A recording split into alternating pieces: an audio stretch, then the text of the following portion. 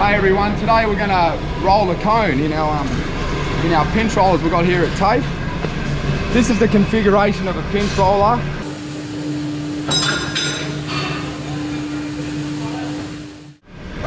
These are your pinching rolls that clamps down on the material, which feeds it through. And this is your forming roll. This goes up and down on that angle there to get your form as you roll.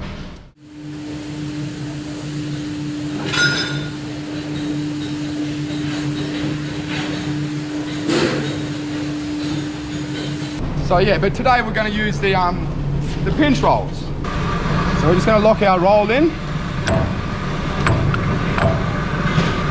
till you hear it click and the pin's in the hole.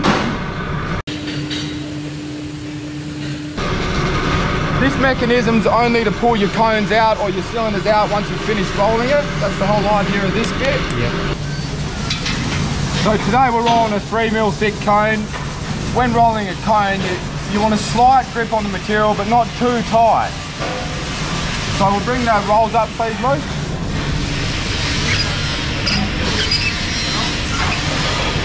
Slowly.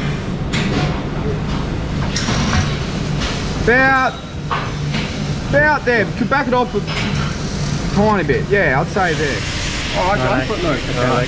So the pinch rolls do come with their own built-in snubber. But for what we're doing, it's a little bit tricky because it's not movable. We just need our own external one so we can flip the cone around and just get it. So it's just this bit of plate with a little bit of angle, like that. It goes in here and the angle sits between the pinch rolls. So another reason why the external snubber is good is because it allows the cone to skid around in the center rather than the edge of the plate. Yeah, and more in line with the center rather than offset.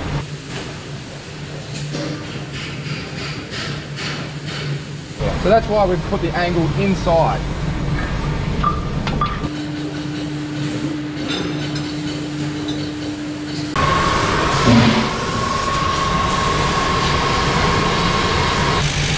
So when you're ever rolling, it's good practice to square up the end of the plate, as long as your plate's square. Just to start that roll off. So starting off, just break it back at the start just to form the cone up a little bit. Pass it all the way through. Slide that snubber. Now we're going to slide the snubber, rotate the end so we avoid any flat spots. We want a nice formed cone. 5mm, give it 5, Luke. Yeah. So we're also going to bring the forming roll up 5mm. Just got to back up a little, that's it.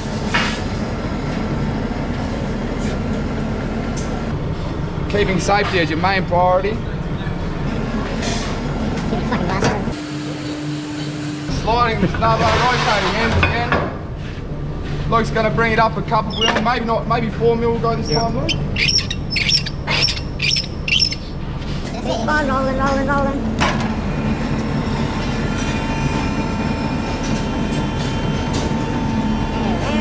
Grab that, Luke.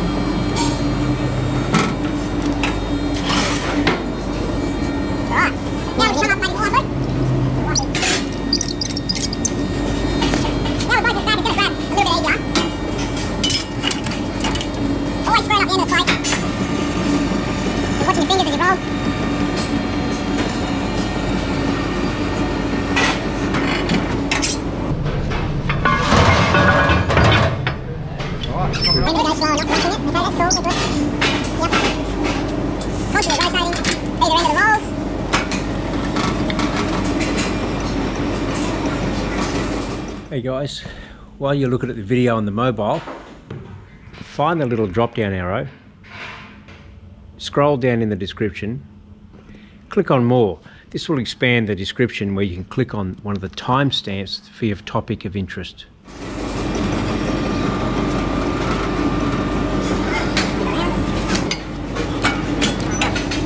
Right, road tower snubber first, good. Okay, Luke, give it up.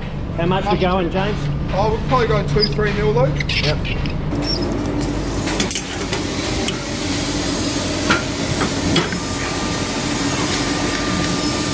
If we didn't have a snubber, this cone would like to roll off the end of the roll. Slide off, I should say. Yes. That's the whole point of the snubber, the attachment. Coming up another 2 mil loop. Always starting with the smallest diameter of the cone inside the snubber.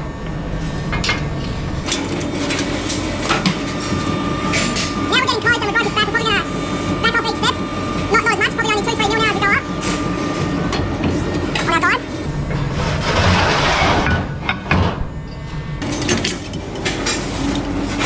Trying to square out the edge of the cone.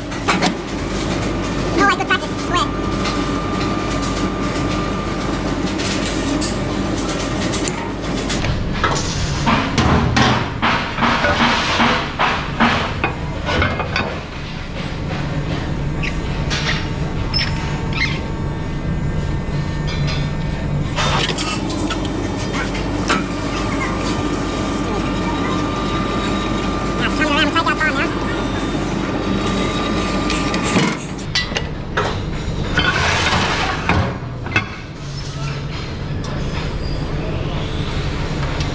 Now we'll probably only go 1.5 mil this time, Luke. Hold it there for a second.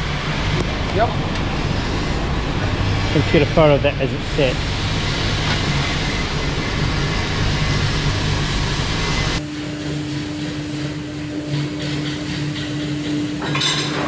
Good. Yep. Now the cone's coming around. We don't want to go steep on the foremost because we don't want to roll it too far over. It's always just a little bit over, not too much. Watching your fingers at the start. Alright.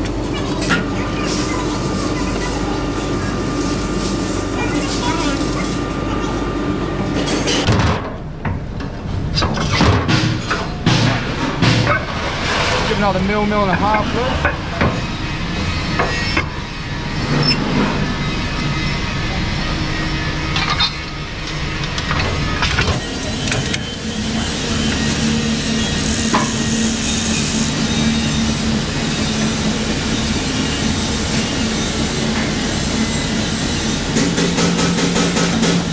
We're coming to the end of the roll.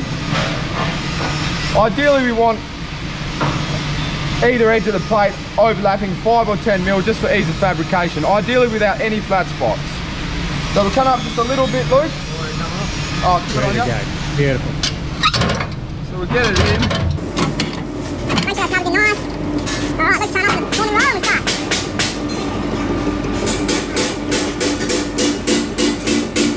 Let's not pull it, let's just stop it at that. I would take it in. That's it, go just a tad more. And then we undo it, excellent, yep. I would say let's pull it back now. Now it looks to us that it's overlapped maybe 5 or 10 mil. It's going to take the other. Good. Right, let's go. First we back off all the tension. Cover it out. Alright. Release this pin. Rotate the cam. Oh, sorry. Release the bolt. And we pull out the roll. Alright. And here's our cone. As you can see, we've got about 5-10 mil overlap, Which is not going to be hard to pull which is around. not going to be hard to pull around. Just put it on that set. Yep. Not bad. Good. Done. Done? Photo of that. Yep.